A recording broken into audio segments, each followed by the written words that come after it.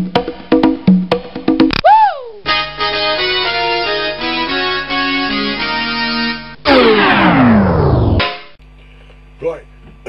we've been watching my tea leaf battery over the last couple of weeks, and you probably know that I made it out of Tetra packs, okay? And then you saw my resistor in the tea leaf battery 1 and tea leaf battery 2. This is the broken resistor, which is now a duty cycler or a capacitor. I haven't tested it properly. It's got to be a duty cycler or a capacitor. I will test it eventually. I'm going to use it as a duty cycler or as a capacitor, because that was my idea of making it. I made it into a duty cycler and I've got it now. Hopefully it's a duty cycler, but it might be a capacitor. Hopefully it's a duty cycler. But I'll test it and I'll get that working. I'm going to trim that up. But now I'm making a HallEffect. So I'm cutting these up at the moment. Alright. And I know they look like Nazi signs, but that's what HallEffect's like. Yeah, basically the current flowing through one way, and then you apply a magnet to it in the opposite direction, and then you get like a, so let me just get it, so you get the current flowing from the top to the bottom, let's say, and then I put a magnet opposing the flow of the current, and then I'll get a current going the opposite way. I'll get a positive and negative off the opposite way for no apparent reason whatsoever. So obviously I've got to have some kind of Benidi wheel or something like that on it, like, yeah. But I'm going to make a HallEffect now as well, out of a Tetra pack. So it's going to be Tetra pack, HallEffect, and tea leaf batteries. Hours of this morning, David Cameron blocked a revised. Right, so this morning and sent Britain off on a I'm getting to most of the rest of the EU. a problem with my circuitry somewhere. I've got a problem with my circuitry somewhere, but these are the readings I'm getting off. I'm getting exactly the same. I'm getting up towards a tenth of a volt now. When we can't be given those safeguards in the treaty, that's nearly a tenth of a volt through a resistor like that. Which is like basically a short circuit, just slightly better than a short circuit. I can't, it's 200 milliamps, so yeah, I'll have to. There we go, I'm getting up to, that's it, I've got a tenth of a volt now. It's still rising, I don't know how I'm getting a tenth of a volt through all that. So I've got the battery.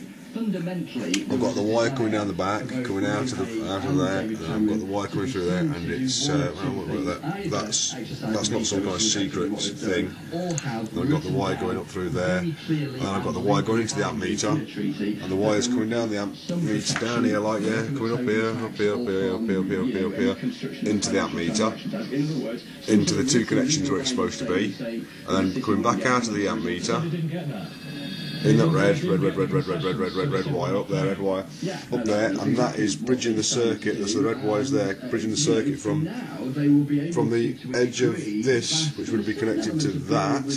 That's going back in there, back in there, back in there, back in there, all the way through the resistor, through the white wire, into the red wire, which goes underneath the meters, as you can see, and comes out the other side and goes into the battery and starts there, and then goes all the way down the battery, all the way down the battery, all the way down the battery, and back into that green wire again. So it's 2000 M DC voltage. I've got no amp rises yet, but I'm definitely getting a voltage rise. I don't know how am I getting a voltage rise. It's a short circuit. Over there. Genuine eurozone crisis. Here is the Prime Minister, and now it's going up towards 2/10 of a volt now. This was effectively an integrationist charge. I don't know what's going on. I've got 2/10 of a volt now. It's, oh no, it's dropped down to, suddenly dropped down. Okay, so it's dropped right down there. I ain't got a fucking clue what's going on. There's something not right going on here. Like, I've knackered the resistor, I'm going to have to make a new one. So that's what's happening this morning. I'm back down to what I had the other day now, 0.8, and it's going back up again now. It's all over the shop, isn't it? So I think I've cut that resistor, and I think I've made that resistor into some sort of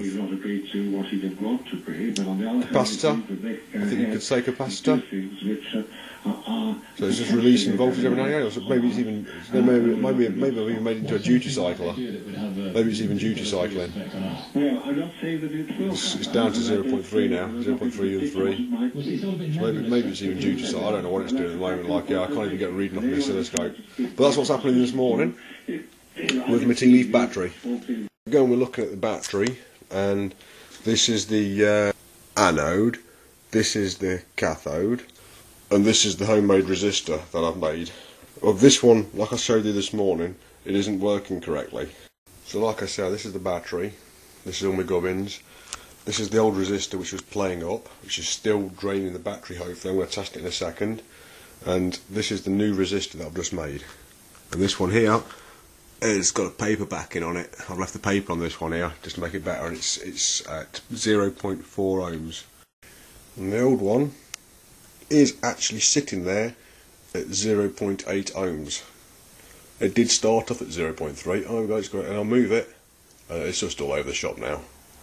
It's knackered, mate. It goes open circuit and everything. Even when open, did you see it go open circuit? It's knackered. So that one's burnt out. I've burnt that resistor out basically. It just ain't settling. It won't settle at all. The other one I was twisting all over the place and it just stays exactly the same. So that resistor's burnt out now.